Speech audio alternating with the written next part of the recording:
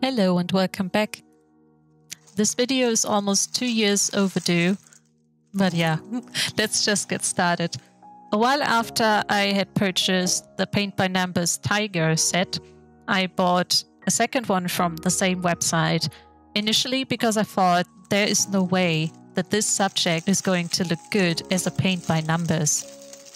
Here is what is included in the set. You get the canvas with your subject and all these little cups of paint.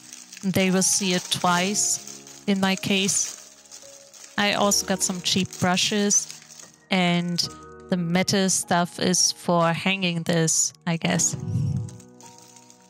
Just like the previous time, the numbers on the cups didn't seem to be in any kind of logical order. So here is our little subject, a cat with a butterfly on its nose. Surprisingly enough, someone had optimized the size of the numbers. Back when I painted the tiger, the size of the numbers was one of the most challenging parts. However, you cannot tell on their website if you're getting a paint by numbers set that has larger numbers or not, because the preview image on their website was always only of one and the same set for any of the sets that you could buy. This set does have some disadvantages. In some cases, the numbers were larger than the area that you are supposed to paint in. For that reason, I had to change the way I usually paint these sets and start with some of the smaller areas first. There were also two things that were a bit weird about this particular set. There were one or two areas where I'm sure I painted the right color, but it didn't seem fitting. One of them is a patch of blue fur on the cat's body. I ended up painting over it in a different color.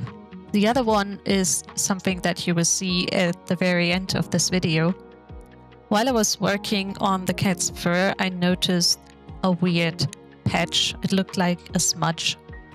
But when I looked closely at my reference image, I noticed it was supposed to be the original artist's signature, which had become utterly unrecognizable.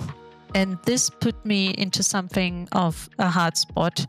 I wasn't sure what to do with it.